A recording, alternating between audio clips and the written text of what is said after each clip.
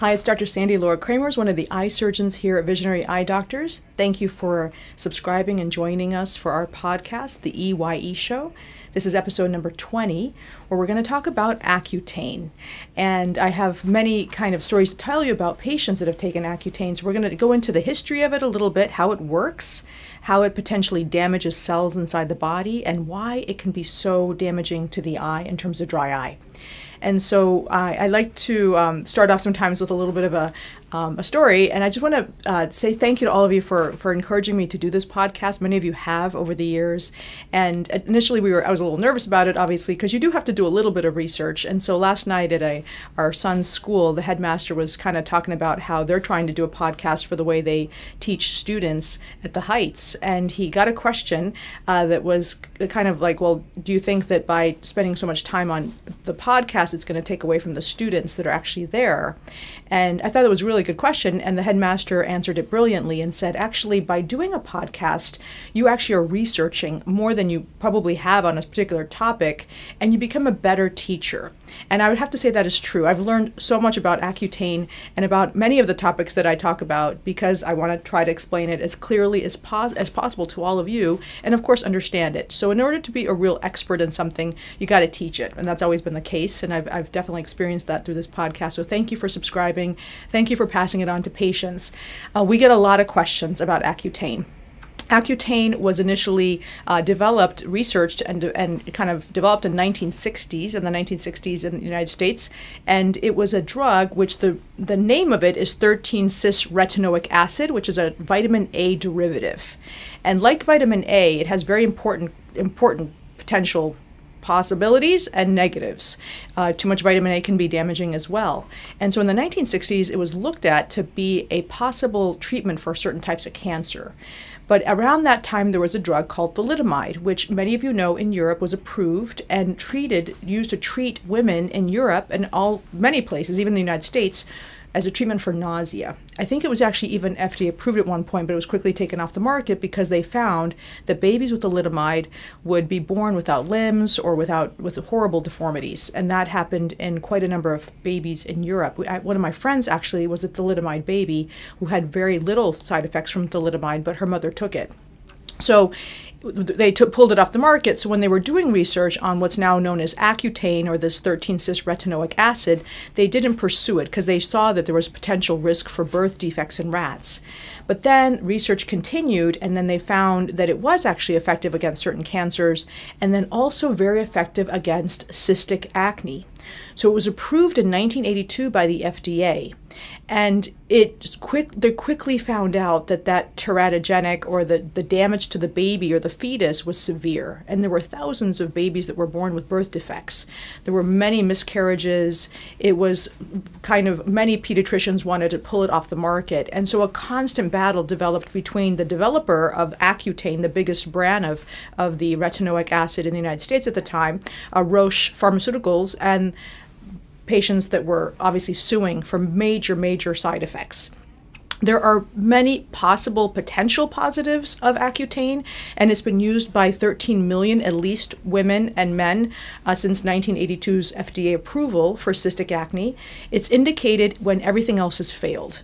But I have friends that have taken Accutane. I'm sure many of you know people that have taken Accutane, and sometimes the actual concern of the psychological impact of acne, or the parent wanting the child to have a perfect face or not have to deal with the emotional scars of acne, can push a dermatologist or a doctor to prescribe Accutane without full informed consent. And so I want you to understand what Accutane does. I'll tell you about my personal opinion about Accutane at the very end, having seen many patients that have suffered with terrible dry eye because of it. So the molecule, the actual retinoic acid molecule, binds to plasma proteins, specifically albumin. And this is very important in how it actually works. It works to basically cause cell death in many types of cells, specifically the sebaceous cell. So the sebaceous cell on our face is producing oil, and it's really effective at treating really chronic cystic acne by drying up the oil that's on the face from the sebaceous glands.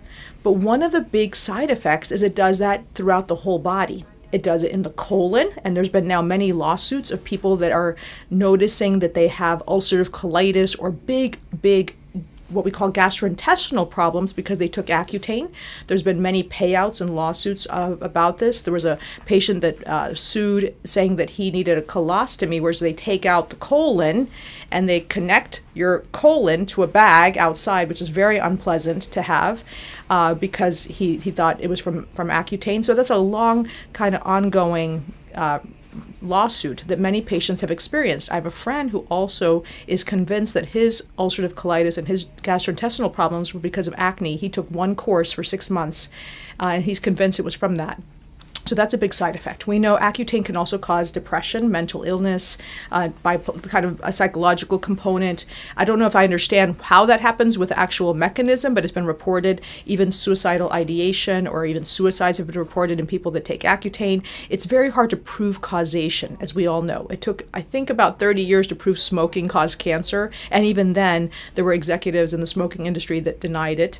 So it's very hard with Accutane to say that it's causative, or is it is associated?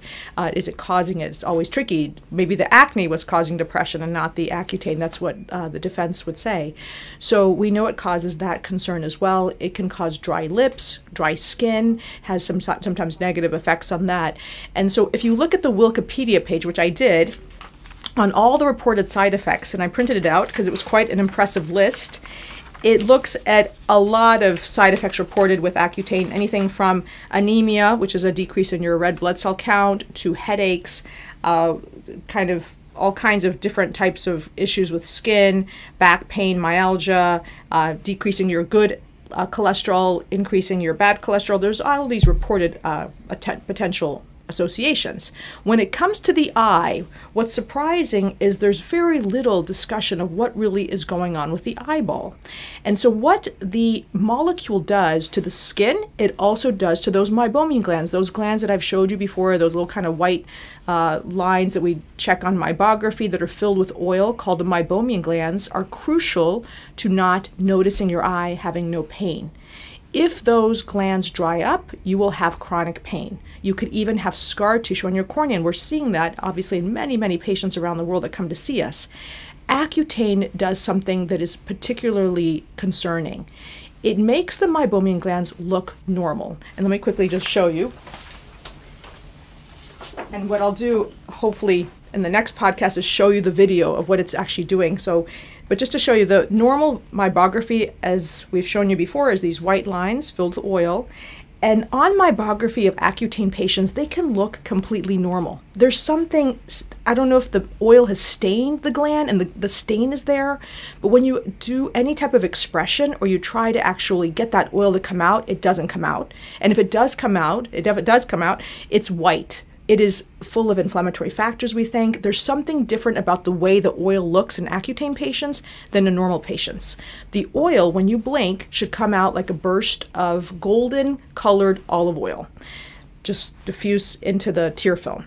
With Accutane patients, initially, the majority of them that come in with any type of symptom, there's very little oil that comes out initially.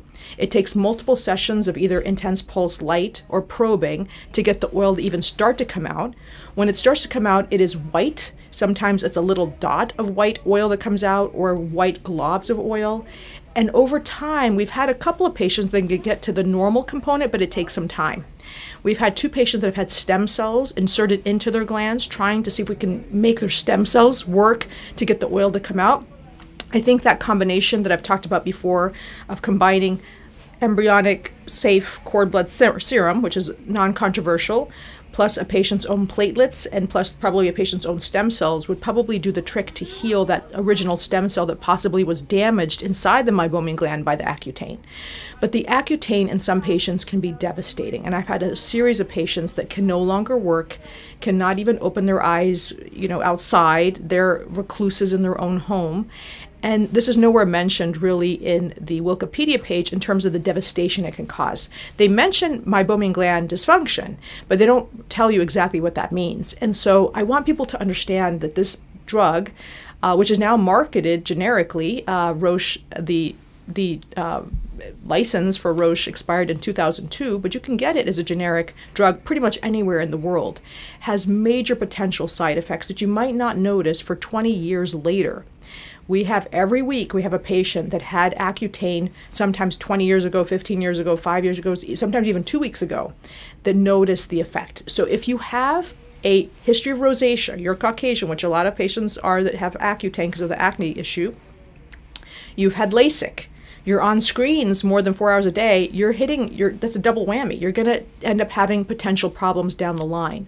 So if you've taken Accutane, and there's 13 million people that have, and the majority of patients probably don't have dry eye. One of my best friends took Accutane for 2 years and has no dry eyes, but she's still young. And so she hasn't noticed anything, and she's not a programmer, and she doesn't have rosacea. So, there's definitely risk factors that put people in a different category. So if you know somebody that's taking Accutane, I would highly recommend you do some research on it. Talk to your dermatologist. Try to go to the root cause of acne. We have many papers showing that if you just change the diet, you go gluten-free, dairy-free, sugar-free, take out the inflammatory factors in your diet, consider intermittent fasting. Those things can actually do a great job with decreasing acne naturally. And trying to avoid the Accutane as much as possible is really crucial for long-term side effects. So how do we treat Accutane patients? We do what we've heard before in terms of the warm compresses, trying to milk the oil. The problem is in those patients, the oil is probably not coming out. So we quickly know we need to do intense pulse light and often probing. There is that Accutane component that's causing some unusual scar tissue in the gland that has to be opened up to allow that oil to come out. And usually once that oil does come out, symptoms improve. So we know the Accutane does affect the meibomian glands. I highly suspect it's affecting the lacrimal gland and the mucin layer, but there's still not really definitive studies to prove that. So we know we're affecting multiple layers. I think we're affecting multiple layers, but especially the most crucial layer, which is the oil gland, the meibomian gland layer, the oil gland layer, and that can cause the consequences that we're seeing. So my opinion is that this drug should not be used in anybody unless they really understand the consequences. And that's hard to appreciate when you're a teenager and you are noticing acne every day. There is now some laws in place in the United States where you have to have multiple, if you're a woman, pregnancy test beforehand, you have to sign, your understanding of it. There's something called iPledge online that doctors and patients have to be part of to make sure they understand what they're getting into. But a lot of teenagers have no idea, and their parents don't have any idea. They've heard of it to be a safe drug, and they don't know the potential consequences. So I would definitely think twice before ever suggesting Accutane to anybody. And whenever I have a patient that has Accutane on board with no symptoms, I tell them to get off because it's just so risky in terms of what we're seeing down the line. So I hope this was helpful. Please pass it on to friends and family. Don't forget to subscribe to our podcast. And thank you for your continued suggestions for the podcast. Have a great day. Bye-bye.